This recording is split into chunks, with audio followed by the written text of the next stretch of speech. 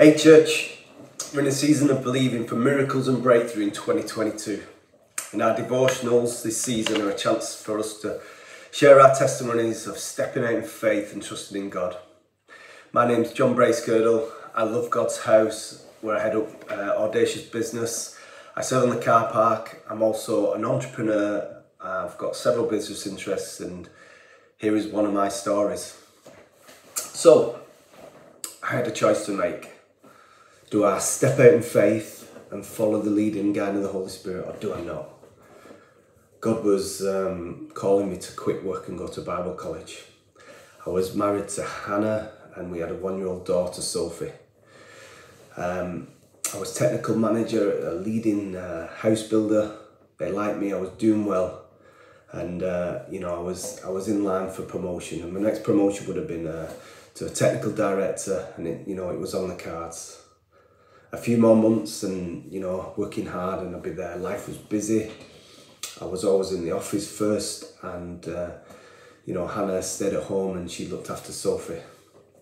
It was a good job. I earned good money, and we just bought a new 3-bedroomed detached house, had a mortgage, car loans and bills to pay.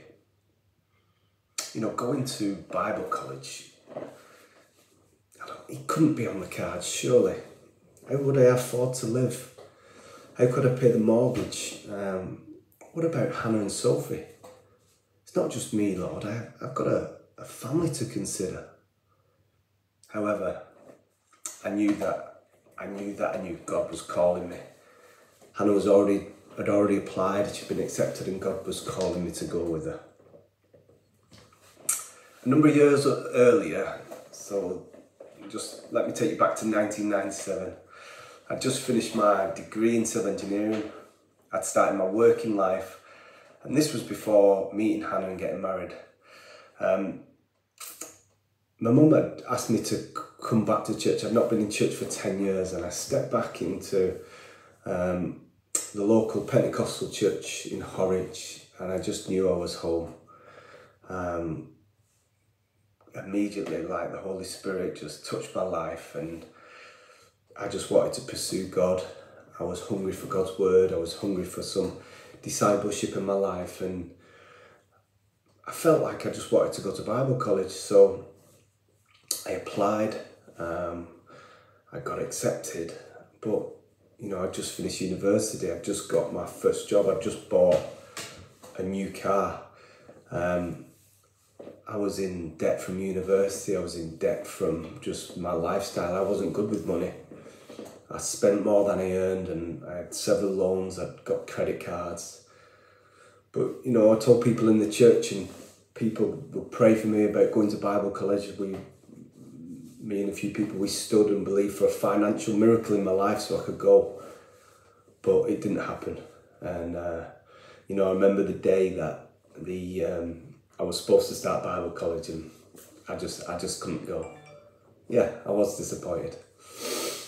So I just carried on. I immersed myself in God's word, in his house, and in my career.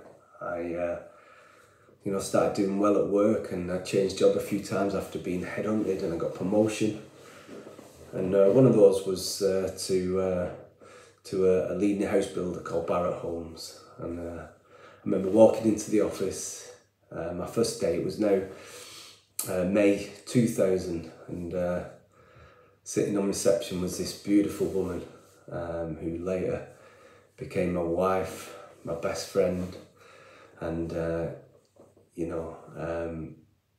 just God had introduced me to Hannah, and that reason alone, by not going to Bible college, just being Hannah, was a miracle in itself. So, and it was more than I could ask and imagine, and well worth the disappointment. But, God's a good God, and he gives you over and above more than what you ask, think or imagine, and there was actually more. There was more to come. There's more to this story. So we got married, and a few months after, Hannah got pregnant, and we had Sophie in November 2003. Hannah stayed at home for that first year, but then she started wondering what to do, and she said she thought she might go back to work. At that time, the church that we're involved in had got connected to the Abundant Life Church over in Bradford, and they'd started running 1 year Bible Academy courses. Take a year out and it's just pursue God and all that He's got. It's very similar to what Audacious College do now. So I said, why don't you do this? This looks amazing. So she applied, she got accepted, and she was all set to start. And that was going to be starting in September 2005. Now, I started looking at the situation, and I was like, wow, Hannah's going to go to Bible Academy for a year. What an amazing time that would be, just to seek God and seek everything that He's got for her. And then feelings from 1996 when I applied to Bible college returned, and I wanted to go with her, but it felt more than that. It felt like God was calling me to go with her. And but looking externally, I just didn't need a financial miracle this time. I needed a heap of miracles. There wasn't just me to consider. I had Hannah to consider. I had a 1-year-old daughter to consider. I had a mortgage to consider, and bills and responsibilities. I was doing well in my career. How can I put all that to one side and just step out in faith and follow God? But again, I knew that I needed to go. So we started looking at the finances, and we hatched a plan.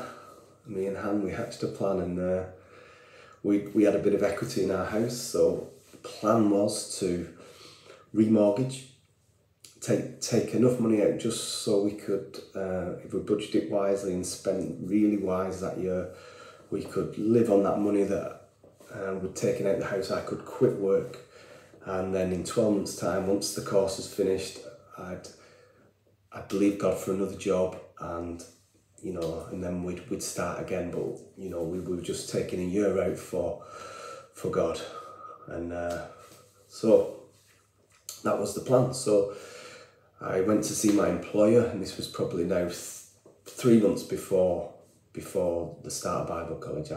I applied for Bible college. I got accepted, got excited, but now I needed to tell work. So I had a month on my contract, but I didn't want to just kind of drop them in it. I went to see him in June, a good 2 or 3 months before I started, and I said, I'm quitting. And I just remember seeing my director's face as I told him. He couldn't believe it.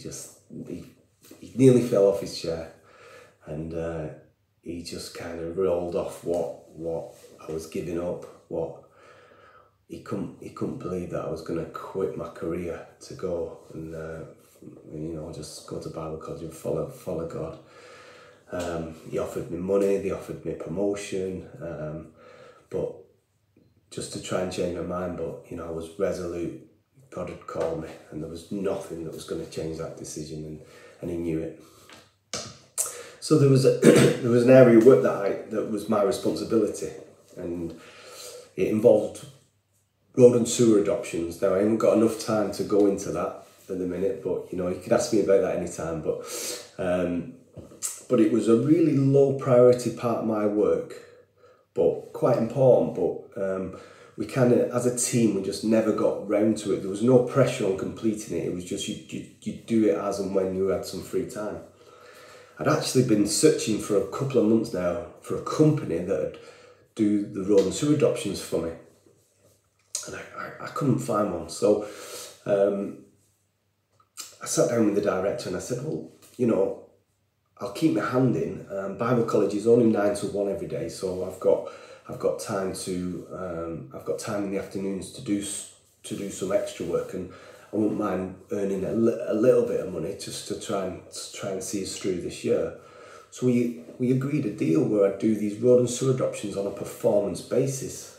Now, that was amazing, and we started. So remember, my plan now was to quit work, remortgage the house, and then after 12 months go back to work. But we serve an amazing God who is able to do immeasurably more than I can ask, think, or imagine. So here it is. I stepped out in faith, quit work, and this is what happened. Number one, me and Han were able to do the year together at Bible College. It was an amazing year. I grew so much in knowing God and in my faith, and so did Hannah. We had an amazing year together.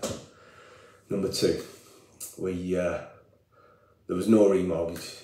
I didn't have to remortgage. From the very first moment I picked up the performance-related work, stuff just started clicking and finding place. And to be honest, I earned more money working part-time than I'd ever earned before in my life. I didn't have to remortgage. We were comfortable. We had excess money, and God was just blessing me. Even though I worked part-time, I didn't even work part-time because some of them afternoons I'd had to serve in church, and I'd work a couple of hours a day, and it was just God just showing His favour on the decision I'd made to step out in faith. Number three, by the end of that year, I had a business partner. We had staff, and we'd opened up the first road and sewer adoption company in the UK. This company has now thrived over the 17, 18 years that it's been established, and we have 7 offices now with over 50 staff. And the business just goes from strength to strength every year. And again, that's just got glory to God. Number 4, instead of doing 1 year at Bible College like it was my plan, I did 2 years, still working part-time. Hannah was unable to do that second year because soon after we graduated the first year, we had Noah, our second child, and she stayed home to look after Noah. But I was able to do a second year at Bible College and just learn and grow so much. Number 5, my plan was to go back to work, but after 12 months, but I didn't go back to work as such, working for an employer. I became the businessman. God had called me to become an entrepreneur, an employer, and what a privilege it is to be able to build God's house and build business at the same time. So that's my story. It's been an amazing roller coaster of a journey.